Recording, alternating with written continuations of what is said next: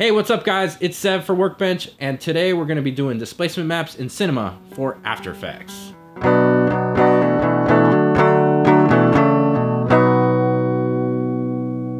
Today we're going to go over a few MoGraph setups to create mats for displacement in After Effects.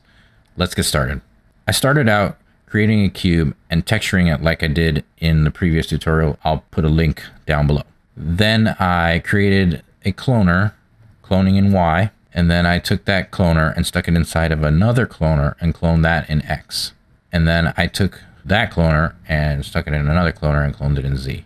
Then I created a sound effector. The sound effector will look slightly different if you have anything under R19. Looks quite a bit different. They revamped it in R19. The sound effector works a lot like sound keys in After Effects. That's a Red Giant plugin, I believe. This one I have set up just to do rotations, and I selected this frequency range here.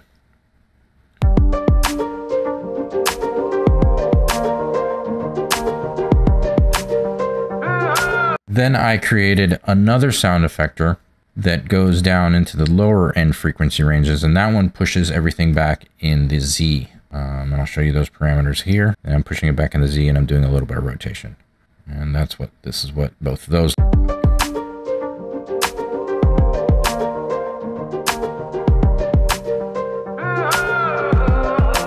Then I created a plane effector, and this plane effector is just essentially breaking up a little bit of the uniformness.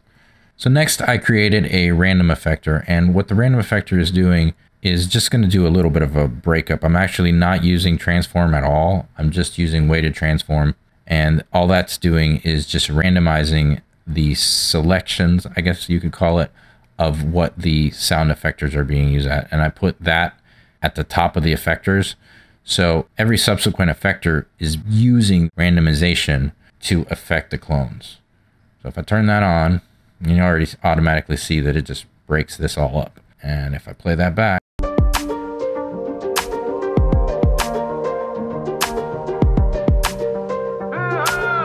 that's about it for this setup. Let's take a look at a different setup. Oh boy. This setup's a little more complicated, but it's based off the same idea. We're doing clones in a circular pattern. This one here, just cloning in the Y, made like 3 clones. And then I'm taking those 3 clones and cloning them in a radial pattern. Like that. Then I created a sound effector that does some Y movement and some scale. Different sound effector that does, again, some Y movement and some scale, because I'm trying to bring them in and out. Then I did 2 plane effectors, one pushing in Y and one pushing in Z. And then I created a random effector like the previous time.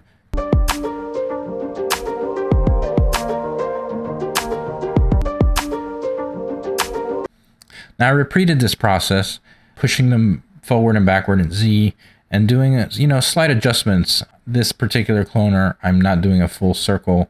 I'm just doing partial circle, and I'm adjusting the offset on both of those. If you don't know what that does, let me show you real quick. Adjusting the offset and offset variation. And then obviously, of course, I'm using a sound effectors and a random. I'm going to show you a couple of renders of what this actually looks like.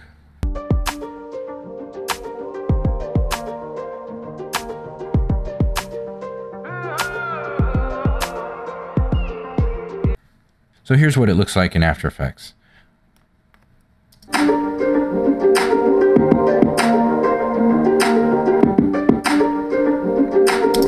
This is based on Joe's tutorial from last week, so I'm not going to go too in-depth in After Effects.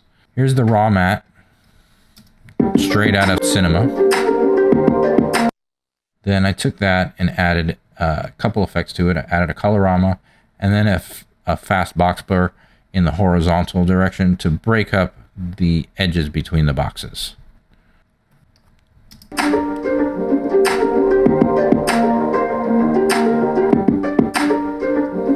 Alright, here's the radial one we created.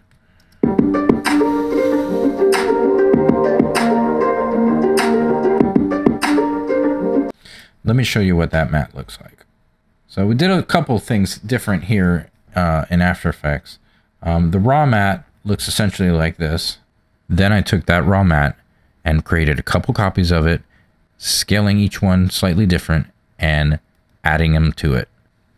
Then I created an adjustment layer with Colorama on it, and this time no blur. I created a gray solid over the top of the whole thing, and I used sound keys to animate the opacity of the gray solid.